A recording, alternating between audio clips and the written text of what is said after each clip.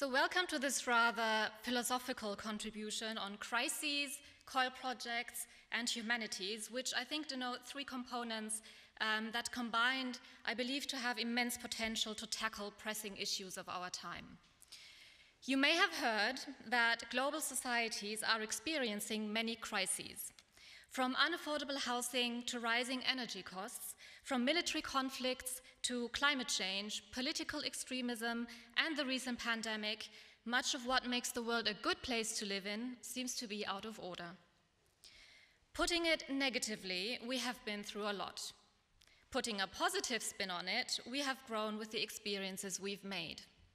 When looking for ways to respond effectively to these crises, we have learned from past mistakes that constructive measures must entail different perspectives from different disciplines to evaluate its impact on our health, the economy, and the mental, for example, as in the pandemic, the impact on our health, the economy, and the mental state of children and adults. With now war raging in the midst of Europe, we rely on politicians, military experts, as well as the practice of ethics and empathy to evaluate the situation thoroughly and hopefully create solutions that head towards a peaceful future. Climate activists, yes? It's all coming. I'm a minimalist in that regard. Climate activists have become experts in their own right, being highly educated both in the scientific facts as well as the question of social justice or injustice that can result from a neglect of the issue. So problem solving in the 21st century seems to be a collaborative endeavor. And this is, of course, the C in COIL. COIL has been lauded as an inclusive and democratic learning and teaching format where our future professionals from different social and cultural backgrounds come together and share their perspectives. We've heard many examples of this by now, also in this conference, and it is rightfully regarded as a low-threshold tool to guarantee interdisciplinary exchange, as well as providing a setting for making intercultural and international experiences, even in situations where mobility is limited.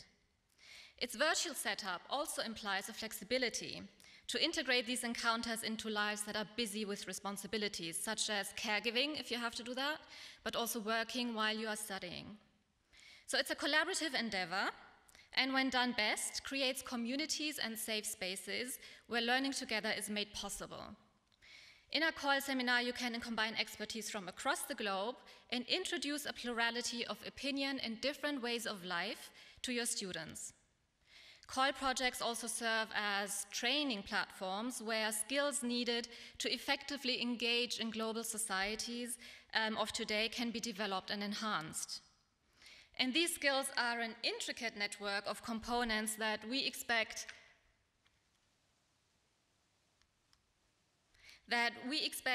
students of today to be equipped with. And this is usually what you will find listed in the literature when it comes to what skills students should be trained in. As educators, internationalization experts, and university administrators, we hope to send our students off as global citizens, fully aware of the world, its challenges, as well as its opportunities. Douglas Bourne describes in his book on understanding global skills that the skills we practice with our students must be framed within understanding of development and global themes, with the overarching goal to transform acquired knowledge into applied knowledge, ultimately leading to responsible action.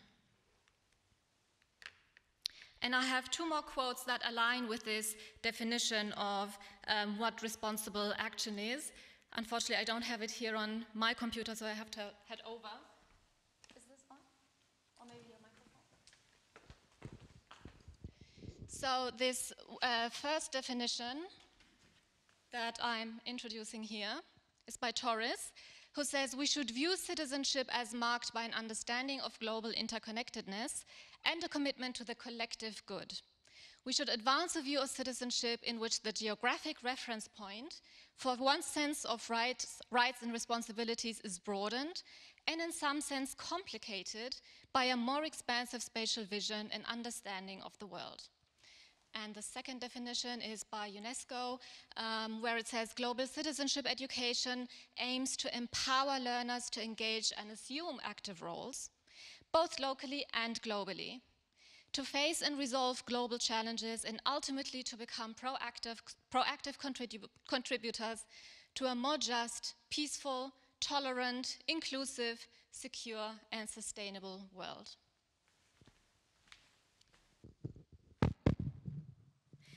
Born details the idea of responsible action further by arguing that abstract concepts such as critical thinking, which we always mention in that regard, and problem solving must translate into clear and precise, non-communicative acts.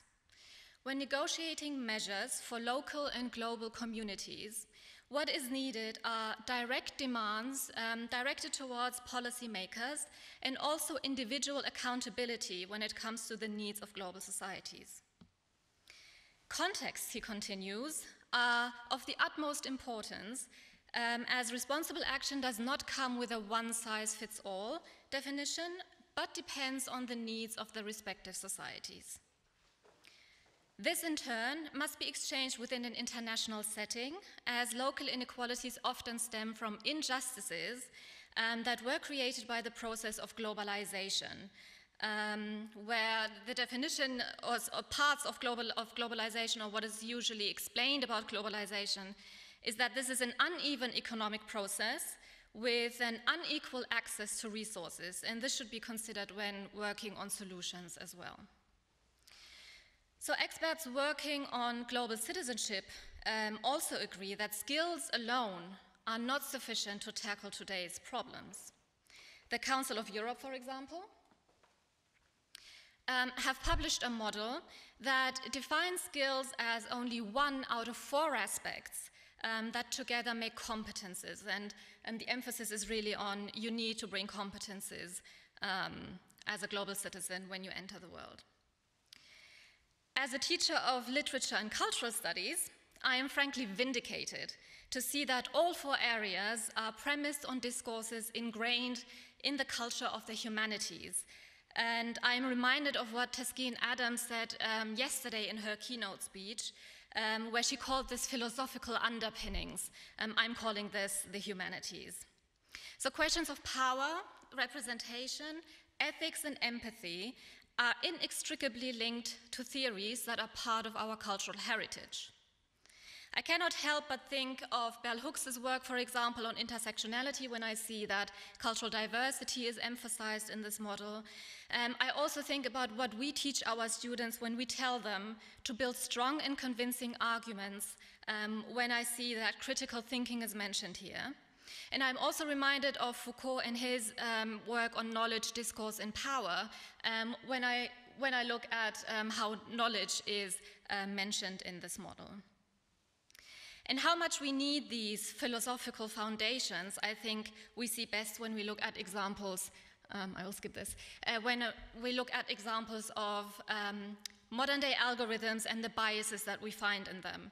So on the left-hand side, for example, this was investigated by a student who found out that Twitter algorithms push images and circulate images a lot more frequently if they adhere to Western beauty standards, meaning if the image is of a white person, of a younger person, that image will be circulated a lot more frequently than images of someone who is not white and someone who is maybe older or not perceived as adhering to Western beauty standards. In the middle there, you can see an example of a soap dispenser, or soap dispensers in general, that have sensors instead of you having to touch them. They have sensor by putting your hand below the soap dispenser. They're supposed to give you a certain amount of soap. This does not work in some cases for people who have darker skin because the sensor is not able to reflect the light as well. So these are very concrete discriminations that come with AI, that come with technologies, that need to be interrogated by the humanities also. Ruha Benjamin, who is a professor of African American Studies at Princeton University, describes these biases as codes. She says some people are already coded in real life, and by that she means that some people, just based on their looks or on the way that they appear to us, they have a specific code, specific stereotypes. And this is often translated into the virtual space as well.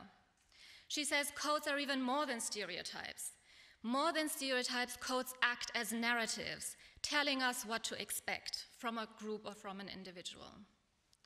Most important then is the fact that once something or someone is coded, this can be hard to change.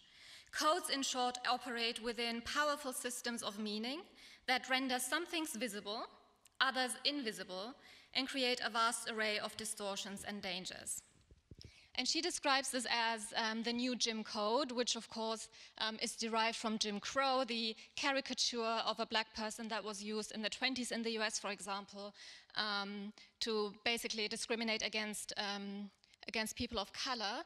And derived from that, she says, what we have in the virtual space is the new Jim Code, which describes the employment of new technologies that reflect and reproduce existing inequities, but that are promoted and perceived as more objective or progressive than the discriminatory systems of a previous era.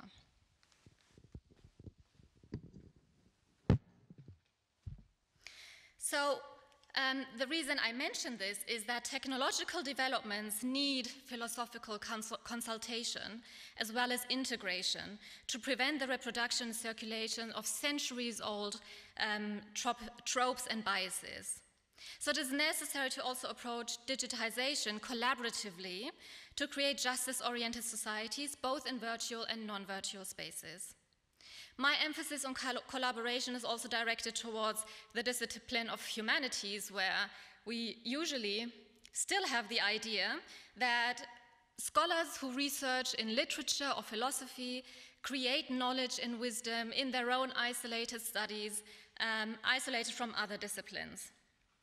So we were very aware of that when we created our COIL project in the summer of 2022 in International Cultural Studies, where we made sure that interdisciplinarity was at the forefront of our agenda. This was a joint project between the Salem State University in Massachusetts and the University of Mannheim.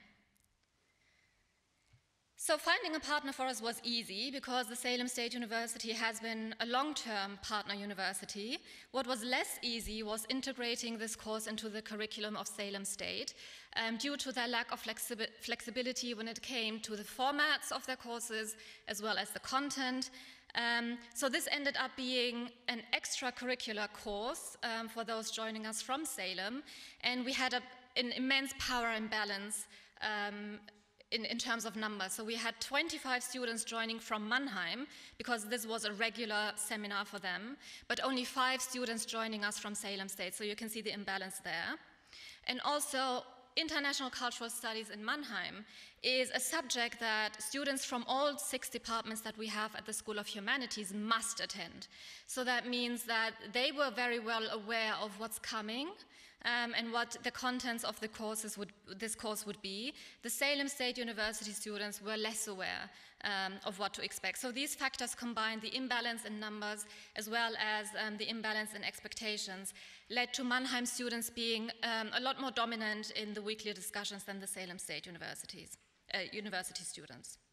And we tried to offer as many opportunities as possible for students to speak amongst themselves in breakout rooms, and thought it would be best to set up fixed groups right from the beginning, also regarding their group projects in the end, which some students liked and others disliked. Some students said in the evaluation they would have preferred mixing up the groups every now and then.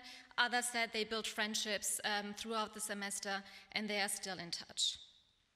We also involved guest lecturers. I'm sure you can't see this, but this was the syllabus, sorry. And we involved guest teachers from other disciplines as well, economy, for example, history, literature, and provided clear instructions that this was a seminar, not a lecture series. Some of them some of them did that and could provide that, and others still gave more passive input, but both was liked by students just as much, I think. So the structure helped us gain insights over the course of the semester, but some students felt overwhelmed by the density of the syllabus as well. So this was a mixed bag.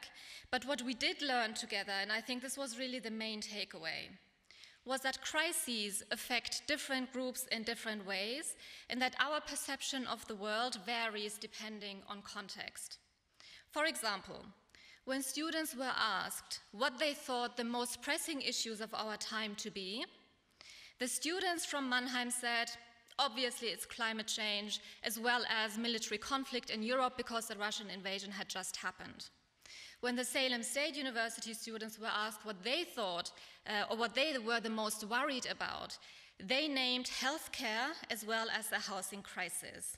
And this, of course, can be explained because the cultural context and the experiences were so different. What we also learned together was from reading key texts in cultural studies that there is a strong correlation between how we understand and interpret texts, depending on which cultural context the students grew up in. So when we were reading, for example, Edward Said's Orientalism, it was unclear what the Orient actually was and what was referring to. Of course, for us in a German context, this would mean something else than somebody in the US context who thought the Far East to be what the Orient was. And that, of course, then changed the meaning of the text entirely, which is something that we had to address as teachers and frame very carefully because we were talking about stereotypical representations. The biggest issue we faced was the assessment.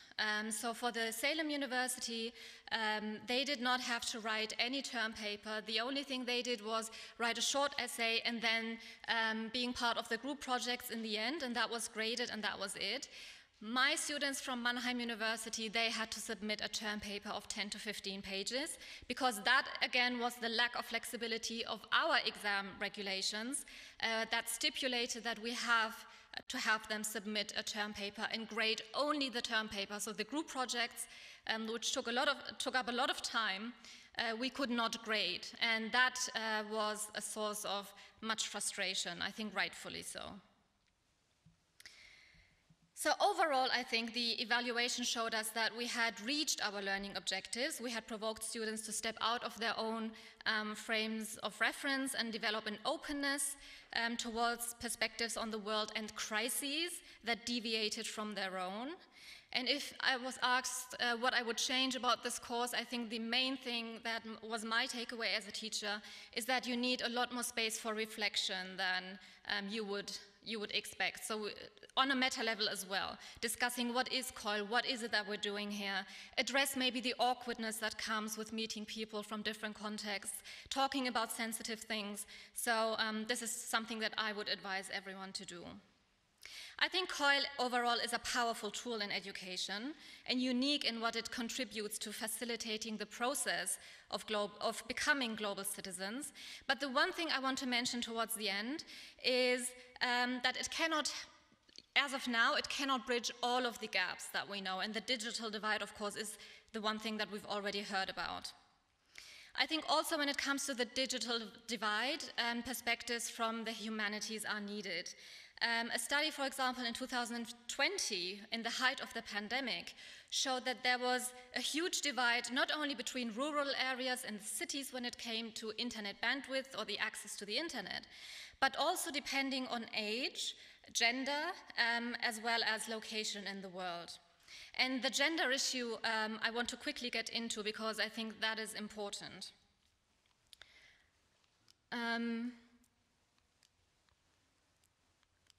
So these are two different studies. The one on the right-hand side was conducted in 2019. The one on the left-hand side is the more recent one.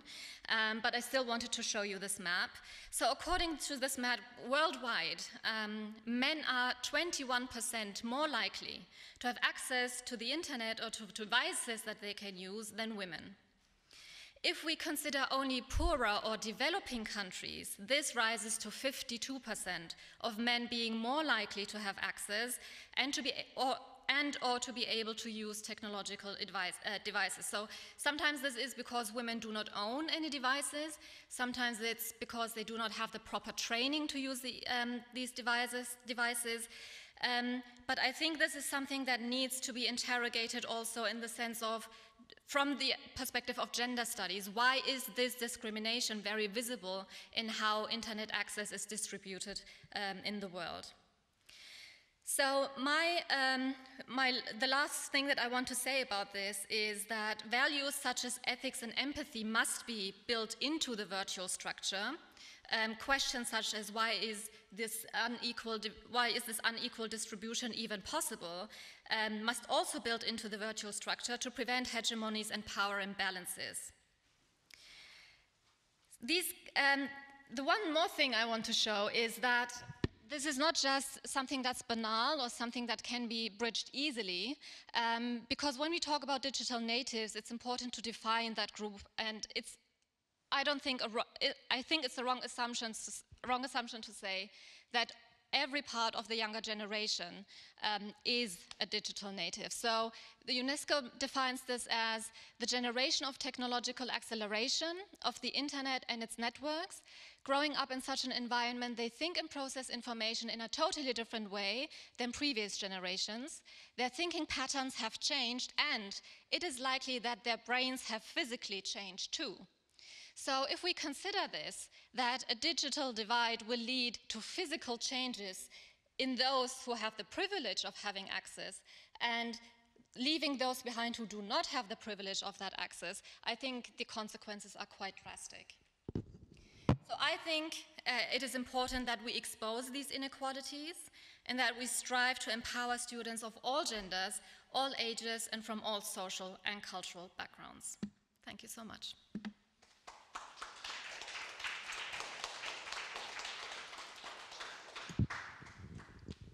Thanks, Abir, for this really inspiring talk. Very interesting topics that you had in your COIL. And we have about 2 to 3 more minutes for a few questions. I know it's late, but I'm sure there are some questions.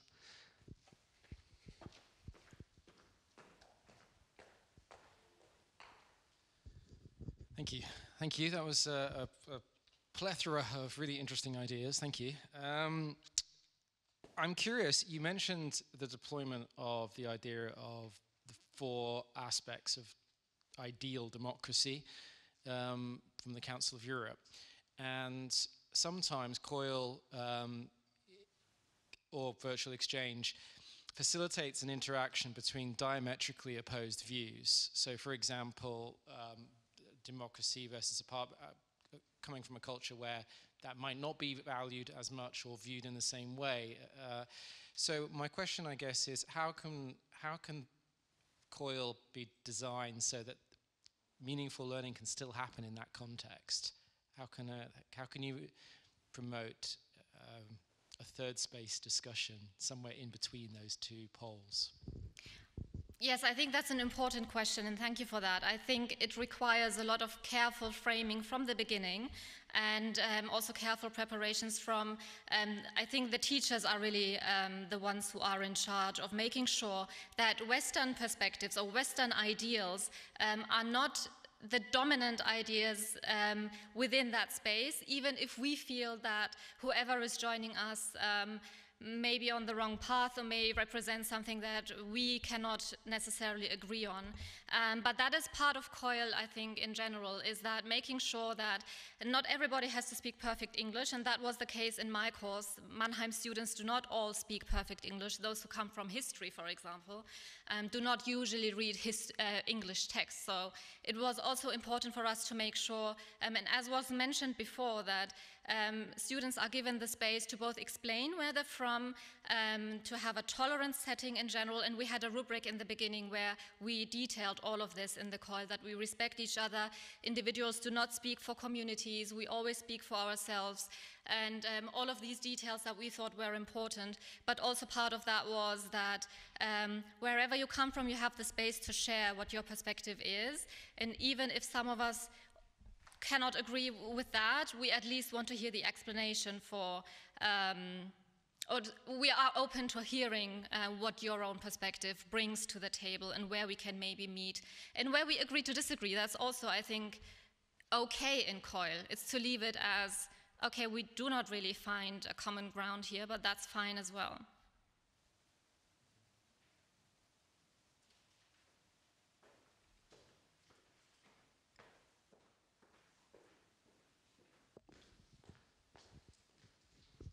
So on the language issue, I did manage to see a little bit of the curriculum, and I saw Gloria and Zaldua Yes.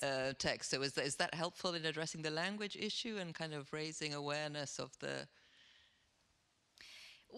power dynamics? Yeah. We actually had a student, because we do have many internationals in Mannheim as well. So we had one student joining us from Spain, and she was the one who read out the parts to us that were written in Spanish. So if you don't know her work, Anzaldúa is someone who is really at home in two languages. She writes about identities that are built at borders and borderlands.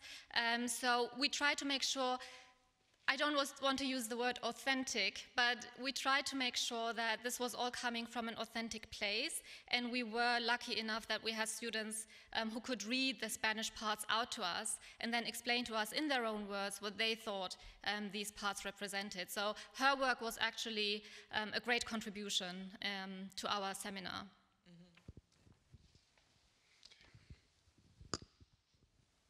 So if there are no more questions, then thank you, Abir. Thank you.